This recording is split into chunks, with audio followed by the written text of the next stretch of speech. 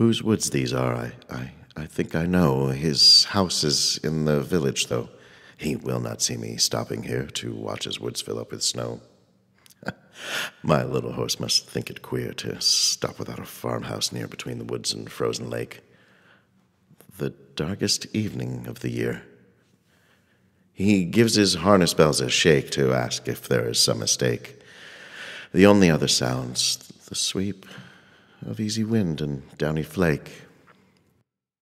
The woods are lovely, dark and deep, but I have promises to keep, and miles to go before I sleep.